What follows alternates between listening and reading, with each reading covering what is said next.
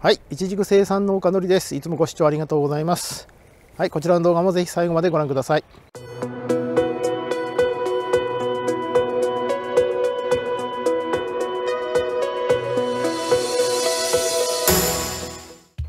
はい、今日はですね、先日公開させていただいたいちじく通信の中でですね、ちょっとお伝えした、この動画、皆さんご覧になっていただけましたでしょうか。もしですね、まだご覧になっていない方いらっしゃいましたら、ぜひですね、そちらをご覧になってから、こちらを動画を見ていただければわかるかと思います。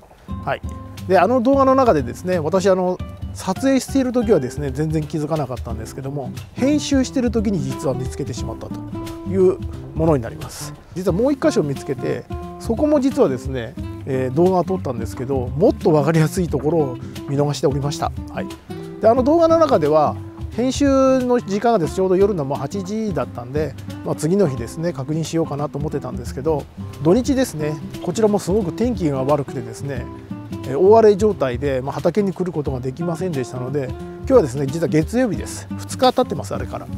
はい、で今日はようやく晴れましたので、今からですね見ていきたいと思います。今ですね撮影をしようかと思って見てたらですね、ちょうどここ、ちょっと見えないかもしれませんけど、カミキリムシのですね幼虫が入ったようで、入った跡がありました。木くずがですねちょうど木についてたんですね。でちょっとですね、まだちっちゃい穴だったんでいるかなと思ってカッターで削ったんですけど、ちょっともっと奥の方に入ってるようなんで、ちょっとですねこれ以上削れませんでしたので、じゃあここからですねもう落とそうかと思います。よっ、この辺りですね、もうここの枝使わないようにして、中にはここにはいないですね。この中のどこかこの辺にいるんですね、きっと。ちょっと切ってみます。カッターで削ったらもう水が出てきましたね、中から。でうちの方はですね、カミキリムシの幼虫、いわゆるテッポウ虫ですね、入るのはドーフィンよりですね黒いちじくが多いですね、うちの場合は。この畑が一番うちの中ではカミキリムシのこのテッポウ虫が入りますね。こんな感じに見えますか。ここまで入り込んでますね。これいるかな、中はテッポウ虫。まだ見えないですね。まだ奥に入ってるようですね、これ。こっち側にいるかな。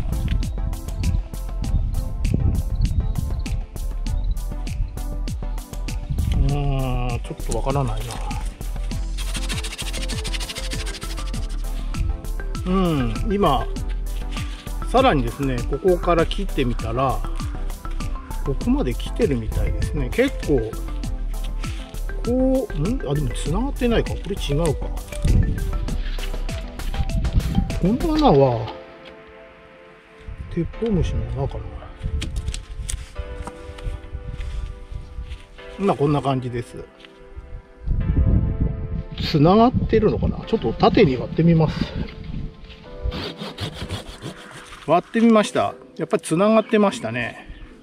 ただ中には木くずが出てるからいると思うんだけどな。どこだ。これか。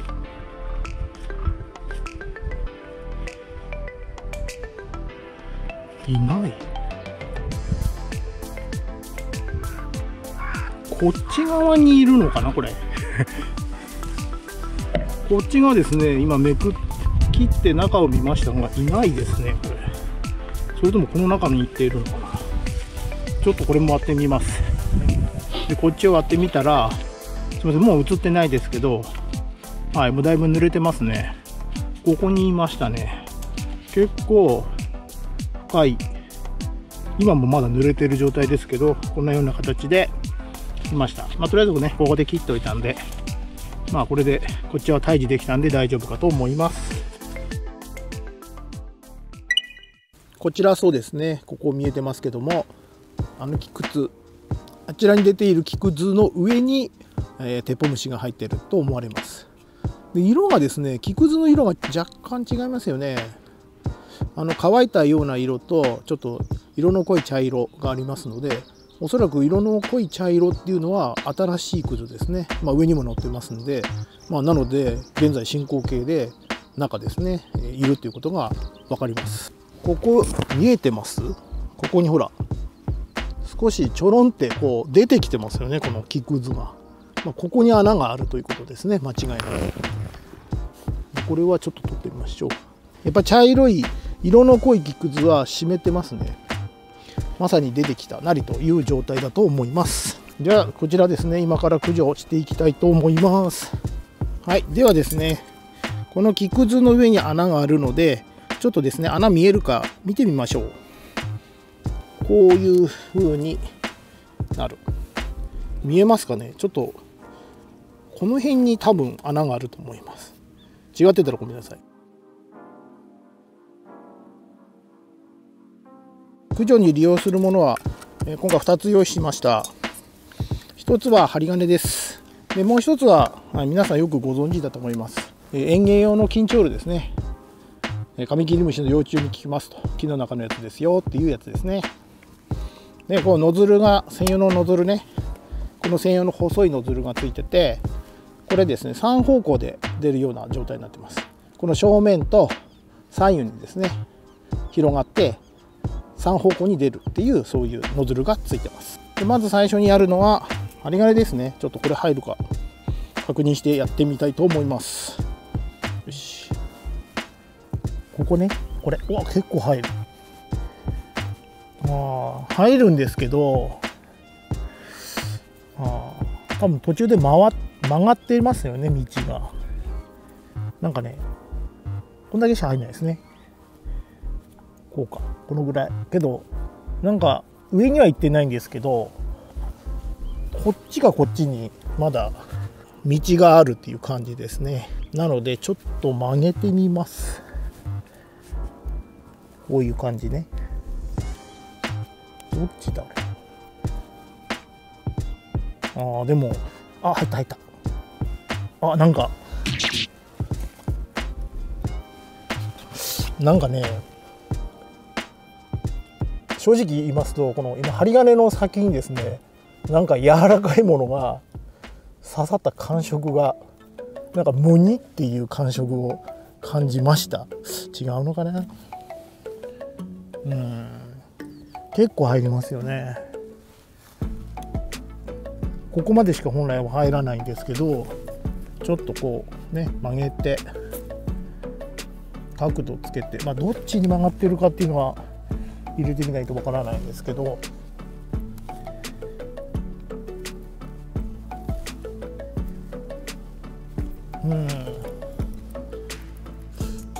ちょっとさっきのような感触はもうちょっとないですね。はい、じゃあ次はですね、こちらですね、スプレーしていきたいと思います。はい、これ元についてるやつはスプレー式ですけども、こういうのじゃないので、一旦ね、この細いタイプに変えて入れます。ここですね。結構入った。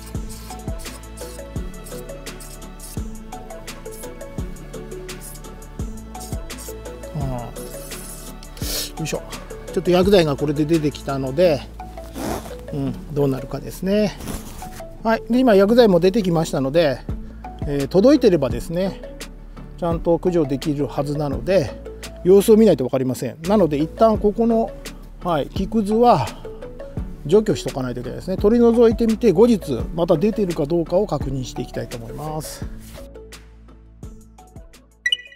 カミキリムシの幼虫、テッポウムシですねの駆除作業の方終わりました。最初のですね一撃目の針金がですね届いてるんじゃないかな。なんか本当にですね感触を感じました。柔らかいのが、やはり木ですとね刺すとね硬いんですけども、明らかにこう柔らかっていう感じの感触を感じることができましたので、おそらく駆除できたのではないかなっていうふうに私は思ってます。そうであってほしいですね。ちょっとですねまた後日見ていきたいと思います。カミキリムシですね、どうしてもですね防ぐっていうのは非常に難しいです。薬剤でですね、確かガット剤でしたかね、すみません、ちょっと間違ってたらこちらに訂正で出しておきますけども、木の周りにですね巻くことによってカミキリムシをですね寄せないっていうことができると、結構効き目もありますよって聞きます。